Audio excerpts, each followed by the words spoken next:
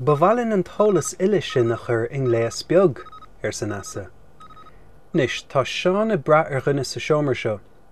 Déanamid spéaclaí eile de hismóirí cheáin, agus beidh siad an súl a chuineáil ar cheán. Ach ní bheidh sé neamh splach sa Fergus. Má tá fadhbann leis an idirlín, be sé cainte. Thóg nasa busca beag tarintach ón mórd. Seo inchin cheachtarach cheáin siise. Curtamid na Grianachra féir, tá bugarí ar an gléas, a haníonn siad daoine, áiteanna agus ar uile.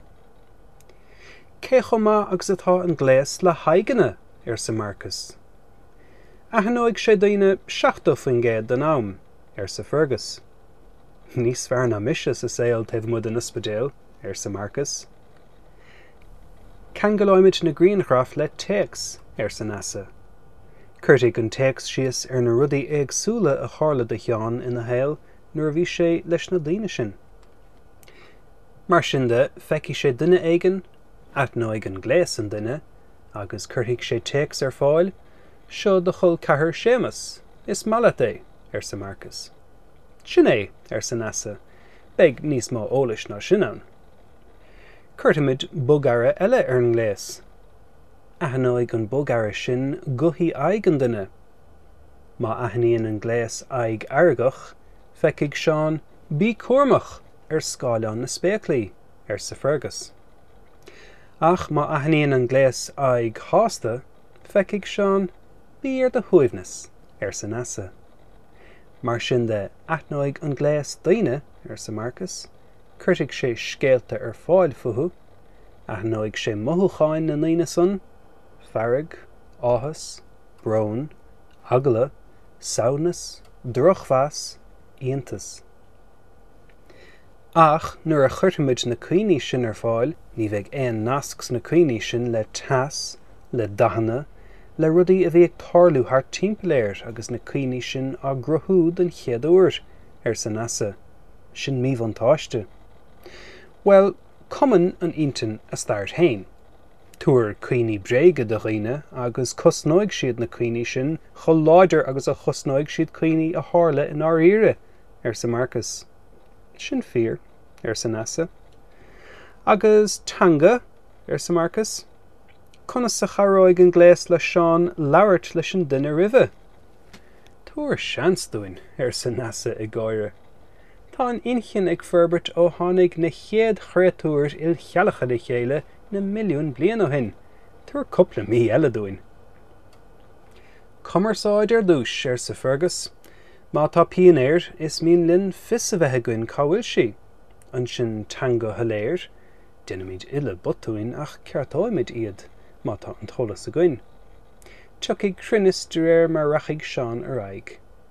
An sin tá an cóhéic sóisialta cultúrtha ann, leibhéal éagsúla tanga. Is féidir linn tanga cheáin na hebhrú le léabhaireacht, le tagabháil le daoine in áiteanna éagsúla. Has Fergus. Be mé ar ais sé agus ag siúil chuig an doras. Caithfidh mé coppla rud a íoslódáil. Ón idirlín sa Marcus. Níthe sa Fergus agus dimigh sé faoi dheifir. Sampla den chóhéic sóisialta cultúrtha seathé sin sa Marcus. Dúsáid Fergus tanga na ríomhaireachta le hinsint dúin is slí as go raibh sé ag dul chuig an seomra is lú sa teach. Well, bugamid raig go rud eile go tapa sa nasa. Tá mé buairthe gnéanamid robot de cheann. Tá muid a chur eolais isteach ach bhfuil na huirlaisíoga chun dailleáil leis an eolais sin. Sin ceist mhór sa Marcus. Cad faoi seo, má tá roghna ann sna gníomhartha a dhéanaigh sibh leis, beidh seansaige feabhsachar ar na huirlaisí sin. Sin smaoinemh sa nasa. Buinhamid trialas. Scríobh sí nóta síos ar leathanach ar an mórd. Bhí ciúnas ann ar feadh tamil. Tá mé ar ais arís sa Fergus. Sin go maith sa Lorna, tá mise I gimimecht tá tuismothirí cheáin ar tí imimecht. Has Lorna agus Shiúil Fergus chuig an mórd agus hí sé. Gurbh maith agat sa Lorna agus dimigh sí. Ar an scáileán chonaic Marcus tuismitheoirí Sheáin ag feiceant I dtreo Sheáin. Chrum Marcus agus chugar sé ag luas argas. Inis de Sheáin a bham agus a dhead a rá ar seisin. Ar an scáileán bhí eolaíochta cainte. Well a Sheáin táimid ag imeachtain inis, feicimid thu an teachtain sa chuain ar siise. A Sheáin ar sa fergus chuirt a bham agus a dhead isteach sa chóra agus tú a caint le de hisismitheoirí.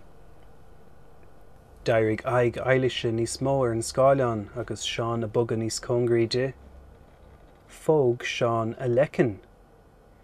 Nuair a heas Seán siar arís, bhí cuma iontais ar aig eolaíochta agus thosaigh Alistair gáire nuair a chruith Seán lámh leis.